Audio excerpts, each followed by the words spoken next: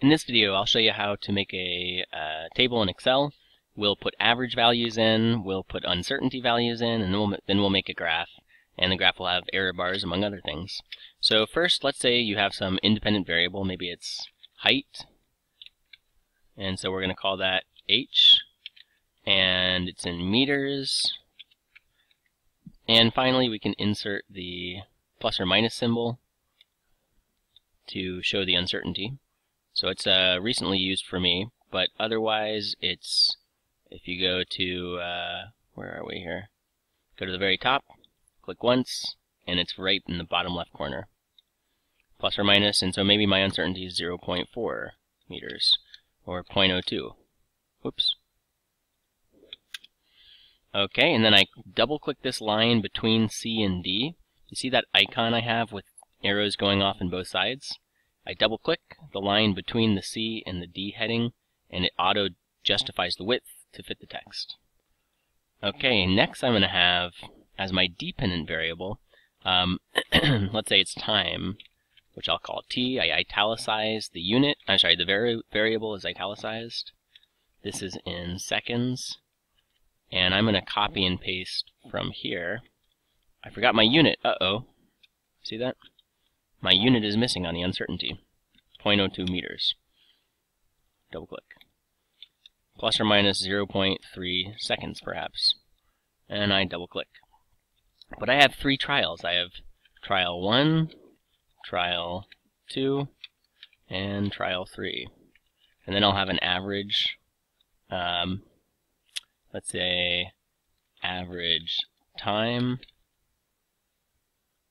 in seconds, plus or minus, well no, the uncertainty we'll take care of.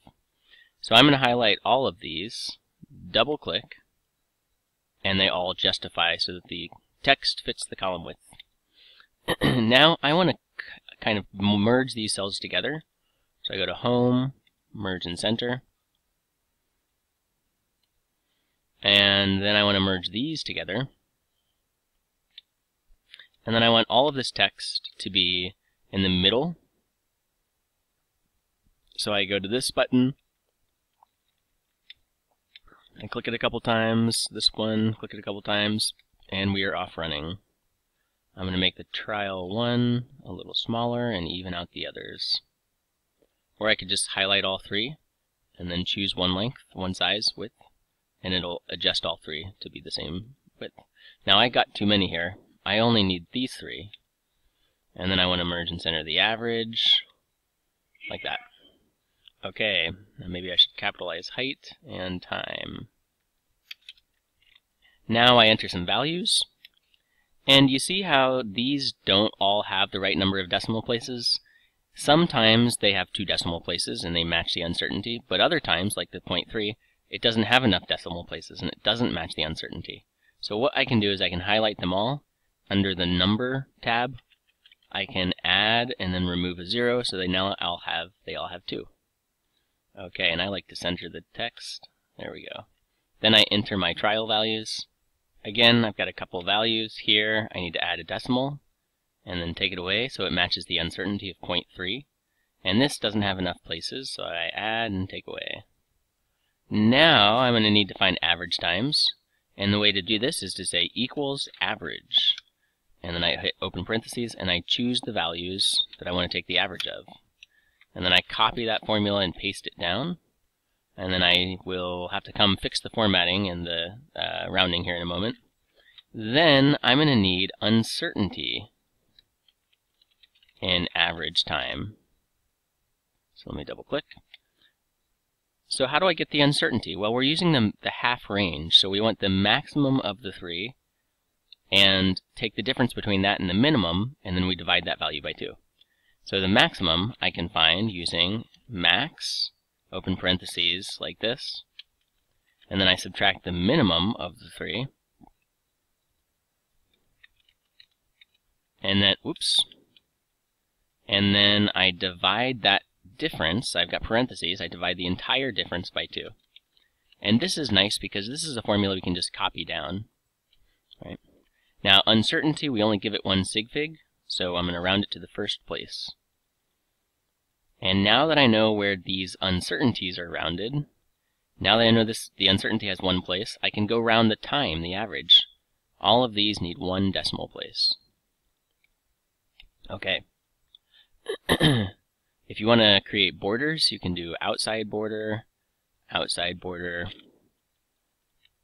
You can give these an outside border. Outside, outside.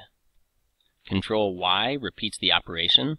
So now I'm just hitting Control Y on my keyboard. Okay, and maybe I want to copy this and copy this or cut this and put it right there so that now I have the two things in the same, sort of, I've got my raw data on the left and I've got my process data on the right. That's a nice delineation of the two. Okay, now I'm ready for the graph. So I do Insert. We're going to use a scatter plot, which is this one. Under Charts, it's the first option, the one with no lines. We want no lines. I right-click. Nothing's there because I haven't selected any data. That's exactly what you want. You right-click, you choose Select Data.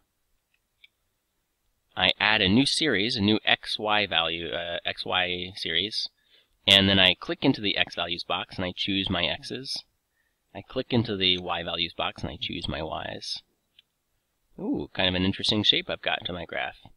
I add a chart title, I add axis titles, and I make sure in my axis titles that I have height, h, or my y-axis is time, t in seconds. Notice that I'm not putting any uncertainty. Height, h, in meters. So where does my uncertainty go? Well, I click on a data point, and then I hit the plus, and I choose error bars. Oops. I choose error bars. And these error bars pop up. So for my horizontal error bars, height, the height has an uncertainty of 0.02. So I just kind of let's see, I click this, error bars, and then I click the arrow, and I do more options. Okay, so I do a fixed value of 0.02. That's my uncertainty on the x-axis for height. How about then I click the y-axis, and you see how it switched to vertical? It just changed when I clicked the y error bar. I don't want a fixed value. I want these to be the error bars.